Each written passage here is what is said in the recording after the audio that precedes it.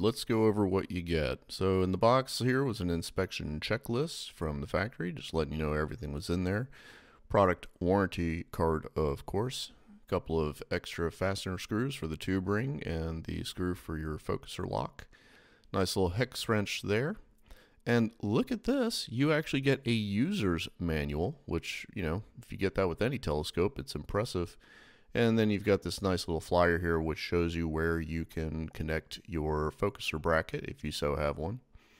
The sheet here shows the different adapters and the sizes. It looks like it's all one piece, but it actually does break down into 3. And you can even install a 2-inch filter in there, which is what I've done, which putting in an L Extreme for those occasions when I want one. Now the telescope came wrapped in plastic, as you see here. You got the tube rings on there along with the carrying handle, and it came great. It was actually very, very well packed. Now as an option, you can get the reducer, which is what I chose to do with this scope. It is sold separately. It's a f3.9 full frame reducer, which brings it down from 400 millimeter down to about 280 at f3.9, give or take. Pretty solid construction. Glass looked really good. You also get metal caps for each end for protection rather than plastic. So definitely, yeah, nice little addition there, and it'll be able to replace that 61 quite easily. Rings, of course, are aluminum, and they're held with hex bolts rather than knobs or latches, which is nice and solid. Comes with the handle on the top there, of course, and on the inside of the rings, they're felt lined to protect the scope itself. And it is also mounted to the dovetail which comes with it, which honestly you will probably wind up replacing or mounting another plate underneath it. In addition, you have a shoe here on the top that you can attach accessories to, which is actually pretty stout. You do have the ability to rotate your camera 360 degrees once connected. Here is your 1.25" adapter, so you can use your eyepieces or a small bullet cam. 10-to-1 focuser, of course, and you also have the mounting holes on the bottom so you can mount a focuser bracket like the EAF, which is what I wound up doing.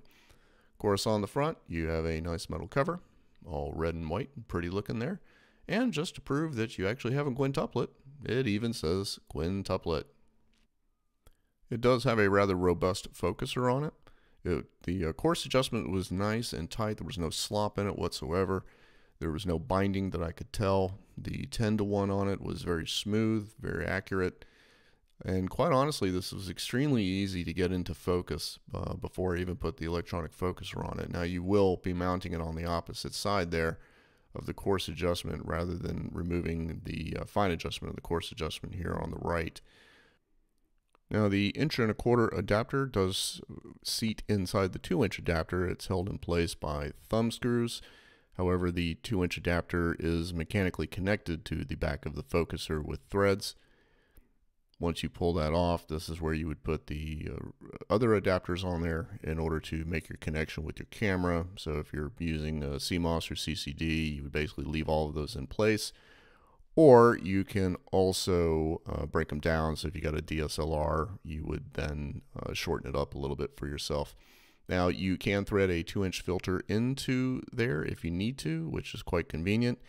And where have I heard that before? And I digress. Anyway, so if you did get the reducer, it's just going to thread onto the back of the 3-inch focuser there onto the threads.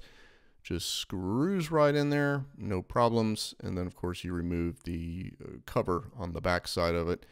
And of course, make sure you remove the cover on the front before you try to install it. But once you take that out, it's 55 millimeters from the threads back to the camera sensor. Just like normal, quite easy, no issues. Now I did mount this onto a Lismondi bar. Obviously to me, that little dovetail just isn't going to cut it in my setup, especially for balance. So I just bolted that right on there and I was good to go. Now I did buy the scope from Camera Concepts and Telescope Solutions. One, they were the only ones who had it in the country at the time. And number two, I wasn't really even aware that they were out here on the East Coast. So a big thanks to Victor for turning me on to these guys. They had some really excellent customer service, really good bunch of gents up there. Now I did pair this up with the ASI Air Plus.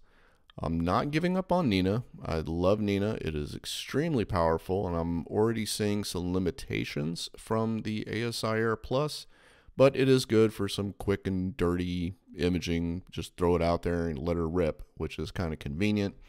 And I already had the ZWO Mini 30mm guide scope, so I just transferred that from the Radian after I sold it, right on over to the Askar.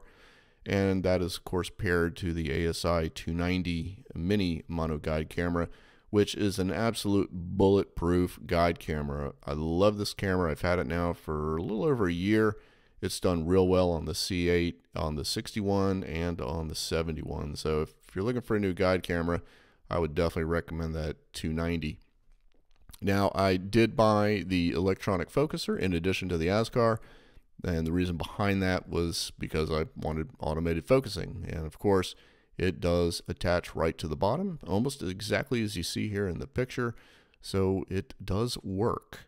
So back again, Camera Concepts and Telescope Solutions. If you're not aware of these guys, again, unbelievable, great customer service. They even reached out to me a couple of times, was really appreciative, and answered some questions I had very quickly. Very much impressed with this company. So if you get a chance, be sure to check them out. And up next will be First Light. So be waiting for that video. It's going to be a good one.